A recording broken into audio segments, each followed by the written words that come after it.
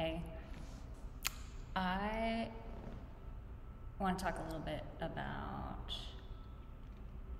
the deep structure of the Shala and this wild experiment that we have been running for 11 years. So far, it's working pretty well. But we hit a snag a few weeks ago when a few of you got a little irritated at me for the way that I run the 2D version of the Shala, which is based on voluntarism, self-placement on a sliding scale, and a sense of stewardship without oversight from me.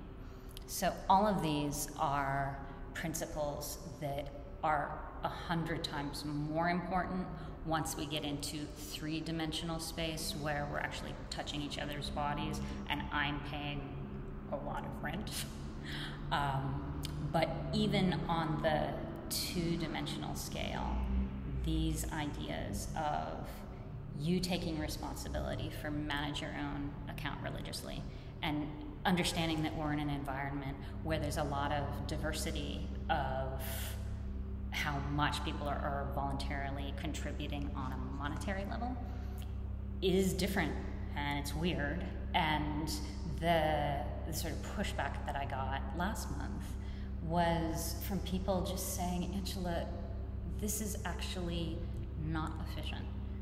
Why don't you just tell us how much to pay, put us on auto pay, automate this system so that we can sort of get on a roll.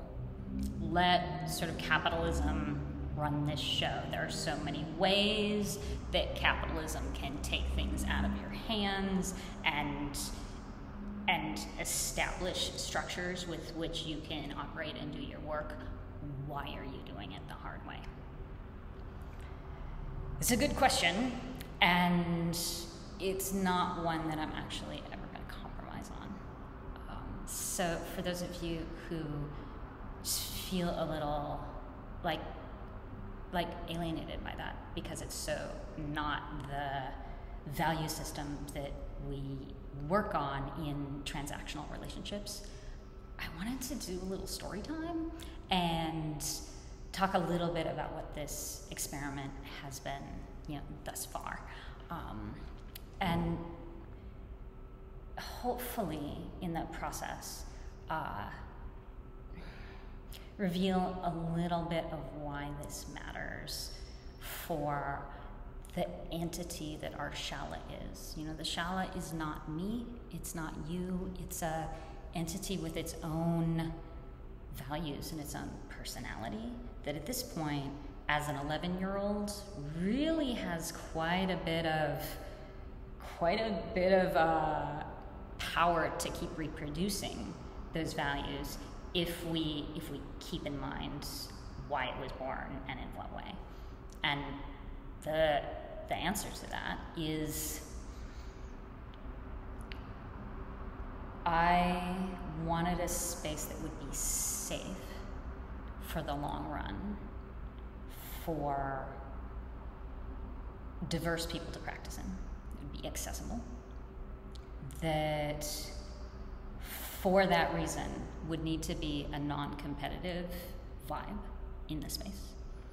And one that second would honor the long tradition of yoga in a way that to some degree participated less in the colonial project that has brought yoga to the United States, and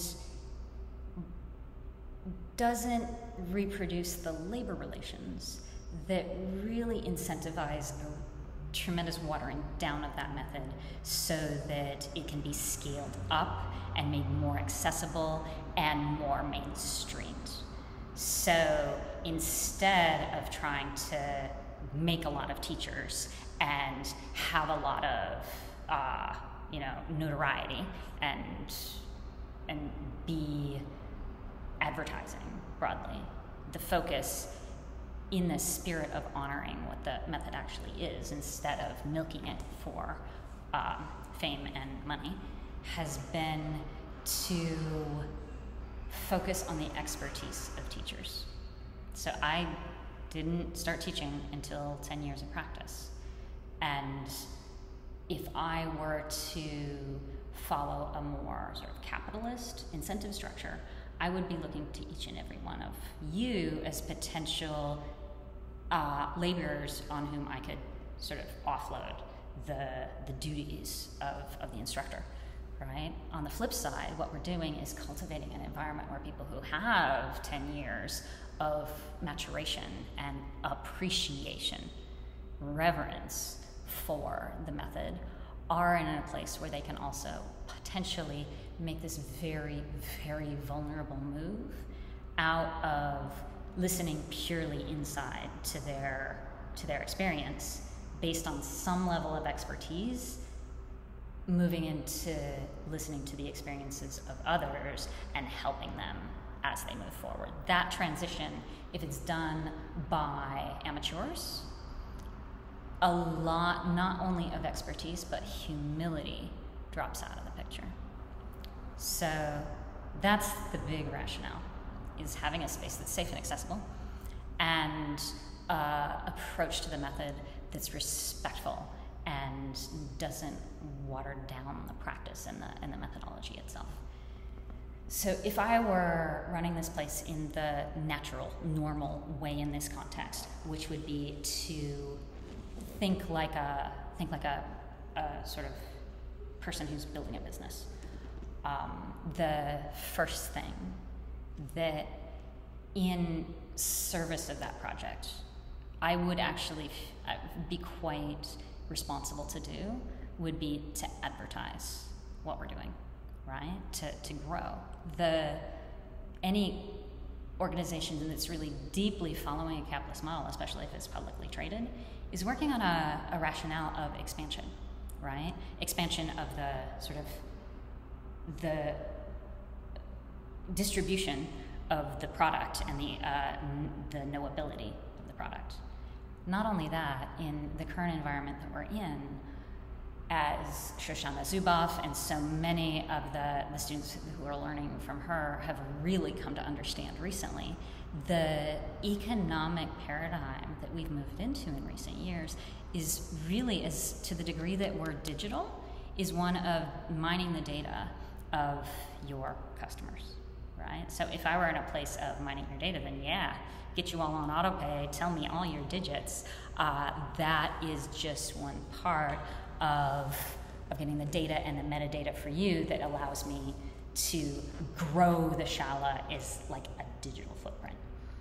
So that's a very different set of incentives from this other orientation of having a space that's safe and a space that really doesn't participate in the labor incentive structures of expansion, but instead in a labor orientation that's about just letting you focus on your practice and maybe holding space for a few ridiculously skillful people to cross a threshold into the vulnerability of teaching, right?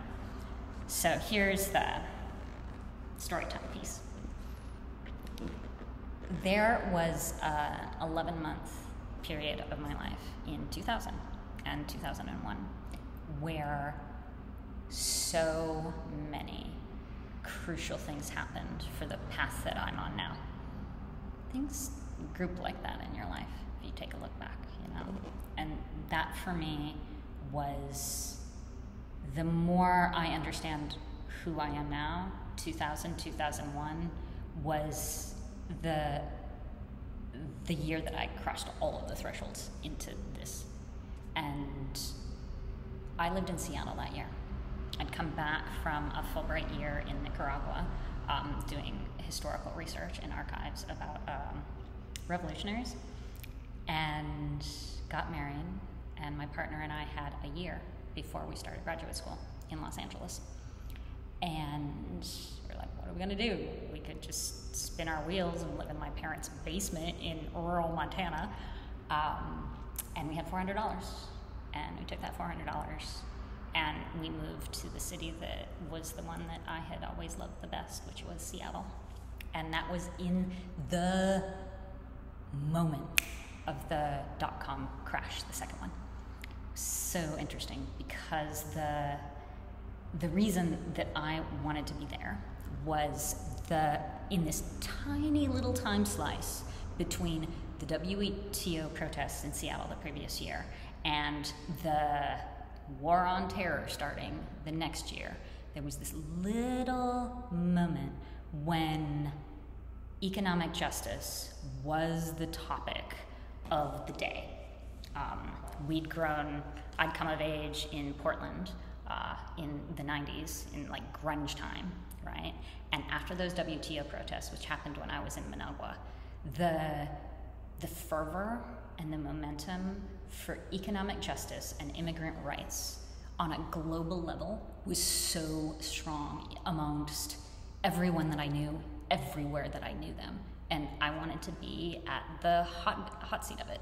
And so I went and worked for a place called the Independent Media Center, which at that time we thought the internet was going to liberate us and like connect all the justice movements. And for a minute it did. And so I was there doing volunteer work as an independent journalist, and also got a job, this is the crucial thing, working at the Seattle University master's program in nonprofit leadership. So I was the program officer for a year. And basically I was just the like administrative lackey for the whole thing, but I ended up being connected to all the people who were going through essentially an MBA in not-for-profit leadership and helping to organize and write down what they thought of their best practices. That was kind of hard work, and right at the beginning of it, I found Ashtanga Yoga. So I started practicing in a gym, then I got Richard Freeman's videos, rolled out my mat at home. So again, like just this thing that I was doing as I was also healing my digestion from the Giardia I was carrying around, ended up being path dependent for the next 21 years. So the things that those MBA students taught me about how to run an organization in the midst of capitalism collapsing, which it felt like it was doing then, for higher purposes and with clear intentions that don't necessarily take the environing values of how to run a business on its own terms. That conceptual structure, there's a lot to say there, but in brief, has given me so much that I use day to day to figure out how to run the Shaolin. So much more than even the following decade of studies in economic sociologists, which is fun and theoretical and helped me understand to some degree the nature of empire. But the practical stuff for running a nonprofit at the end of capitalism, or so they thought, has impacted the Shala greatly. I'll just say two of the operating principles that we're working with all of the time. There are many others that you can perceive the longer that we're around here. One is the idea that what an organization measures is what it's going to optimize for. So let's go back to this case of the 2D Shala and the apparent inefficiency of me just not getting everybody on autopay and telling you to like send X dollars, right? If I were measuring for X dollars, then that is how the organization itself would behave. But I'm measuring for engagement on an emotional level. If you can go to the trouble to mark it on your calendar to send a trivial or non-trivial amount of money on the first of the month, that devotion that expresses through this basically like digital activity of like sending $1 on PayPal actually gives me a sense that you care, that what I am doing exists. If it's too much of a hassle for you to do that, it is definitely too much of a hassle for me to show up at all in the digital. There's actually quite a lot of emotional bandwidth and time that I'm investing in creating that space. So I definitely don't want to do it if you could give a care or not, if it existed, right? The thing about watching for emotional investment that I have learned the hard way over time is that if you make some sort of emotional investment in our shala, that is golden for the longevity of the organization, because you then, on an implicit level, want to see it succeed. This is why in the 3D space, I actually really want to teach for free. Like, my nature as like somebody who came up following mystical Christians who want to give everything away all of the time, my nature is to want to do that, especially as a spiritual practice. But we have a pay it forward program so that those who are not paying in money do a significant amount of service outside of the shala. So the shala is not taking the labor of the people who are doing service. That is a setup for all kinds of dysfunction. Instead, they're doing service secretly outside in a way that helps them invest emotionally in the process of yoga. And in general, that emotional investment gives the shala so much depth, so much not economic power. Like there's like a energetic and spiritual fortitude that comes from those emotional investments. So that is what I am measuring for. In our books, I have firewalls set up so that I am not treating you as a student based on your monetary contribution. I am treating you as a student based on how much I see you in practice. The amount of energy you're investing in your practice is how the accounting works. It's energetic. So I have more sort of data coming in about you the more that I see you, and therefore the more that I can show up for you as you sort of move forward. The incentive structure would be very different if AYA2 were seeing like a business, seeing like a utility maximizing business. We are seeing like a school. We're seeing like a school that wants to be safe and wants to be skillful, right? So another such sort of best practice orientation from that year in Seattle is the idea that scale equals distance. And so this is just something that Ashtanga has learned the hard way, especially in recent decades.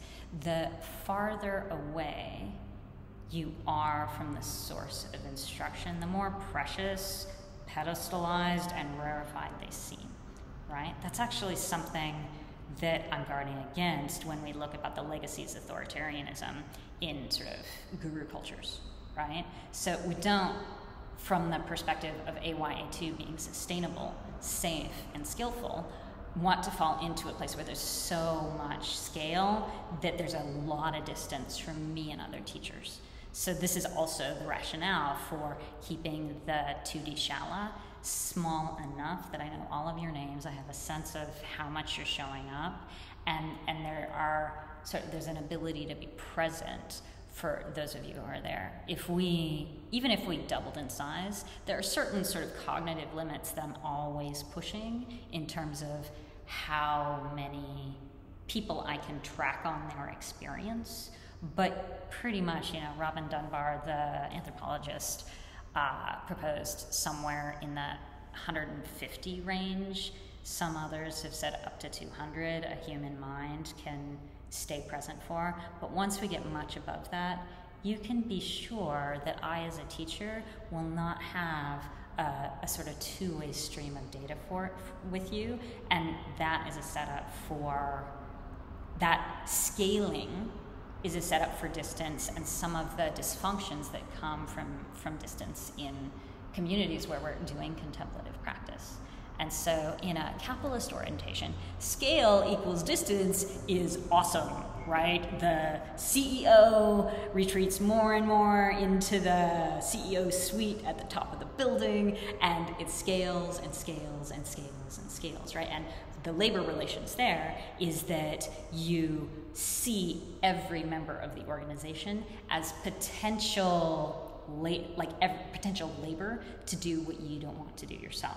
And the idea is like automate and delegate as much of the skilled labor as you can, which has the consequence of a fundamental de-skilling.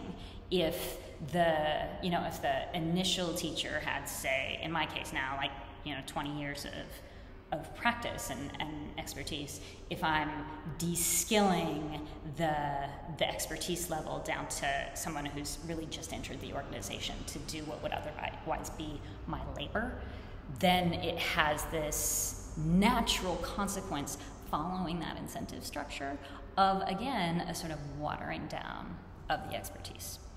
So there's a huge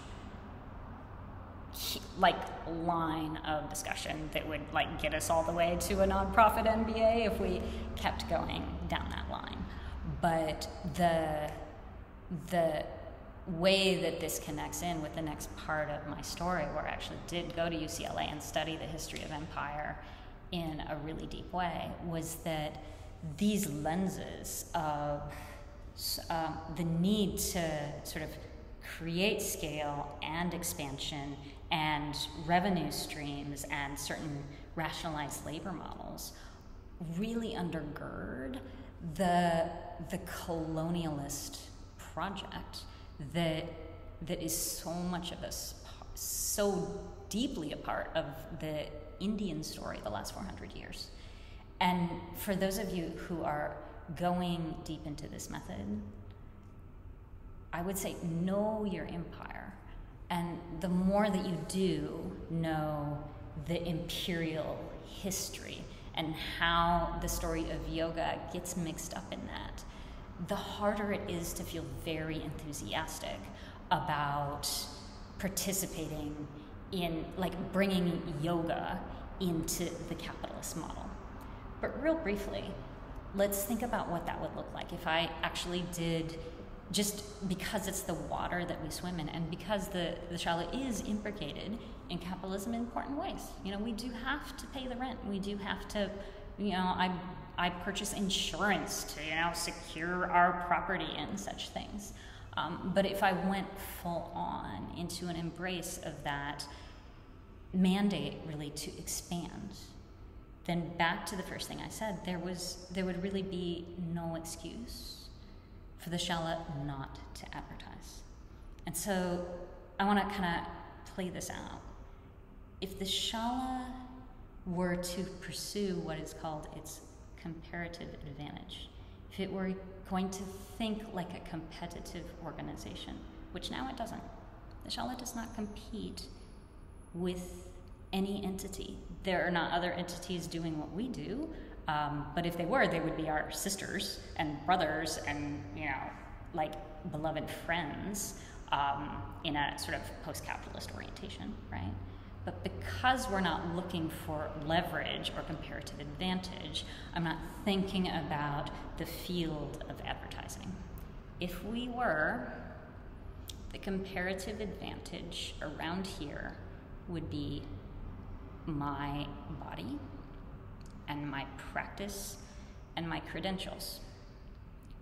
So these are not things that enter into the picture at the shala. We haven't created a value system around my body and my adult gymnastics practice that I do every day and my credentials, which are comparatively far, far greater than almost anyone in the field. If we pretended like that meant anything, then you'd be encouraged to value me according to those external markers, according to the hierarchy that implicitly sets up. And there would be a sense that doing an adult gymnastics practice is somehow more yogic than coming in and sitting and breathing, which it is not. In fact, it's often less yogic. So the incentive, though, around advertising, if I were going to serve the Shala on those terms, this would be an organization that was known, objectified around those things. The second thing that we have to offer from an advertising perspective is not just me, but you. The opportunity to practice with you, to associate with you, means not only would sort of flattened, objectified versions of my embodied practice be grist for that mill, but also actual physical depictions of your practice. Cameras in the classroom are a part of that logic. Back to the piece about safe space. I really do understand that for some people, there can be a value in physical representations of your practice in sort of a capitalist space, right? I've really sort of empathized with and gone into that mindset and have some empathy and understanding for it. But here, the way that we work with safe space entails a high level of permission to be coming apart at any time, understanding that you will always be held with privacy and sacredness, and there's no need for your practice to look a certain way or certainly to be photogenic. And the intrusion of the eye that flattens and makes objects at particular moments of our practice, in the way that we're approaching practice here, the understanding that AYA2 has created for itself of what safety means is very much in tension with that, even though in certain settings I can understand how it might possibly not be intrusive. Around here, what the organization has wanted from me and from us is an understanding of the sacred that keeps those intrusions and potential objectifications for the market sort of completely out of the picture. So, people arrive here to this place that we've, allowed to grow between us over the last 11 years. And one of the pieces of feedback I get, apart from, the occasional irritation about these values of voluntarism and investing emotionally and taking responsibility for the stewardship of the space. Another piece of feedback in this environment where everyone is a steward of the values and the vibe is that, wow, this is really a non-competitive space. And I would invite you to really think about if that's true for you, and what would happen to the vibe if the organization itself, the entity that holds us when we practice, were competing, if it were trying to figure out what its comparative advantage were, and if it were advertising. How would that external expression of this entity that is the Shala then, as above, so below, right? How would that feel on the inside if, we were doing retail here, if I wanted your data, if we were thinking about who's the best at what? The values that we take so for granted because we live and breathe in a capitalist world actually, for most of us, don't apply here. And at first it can be hard to sense that. But then for those of us who've been around long enough to really feel what the Shala itself is doing, I think you'll agree that these are compromises not worth making for the sake of what's happening here that's different. So that was a lot of economic sociology. I'll cut it off there. See you soon.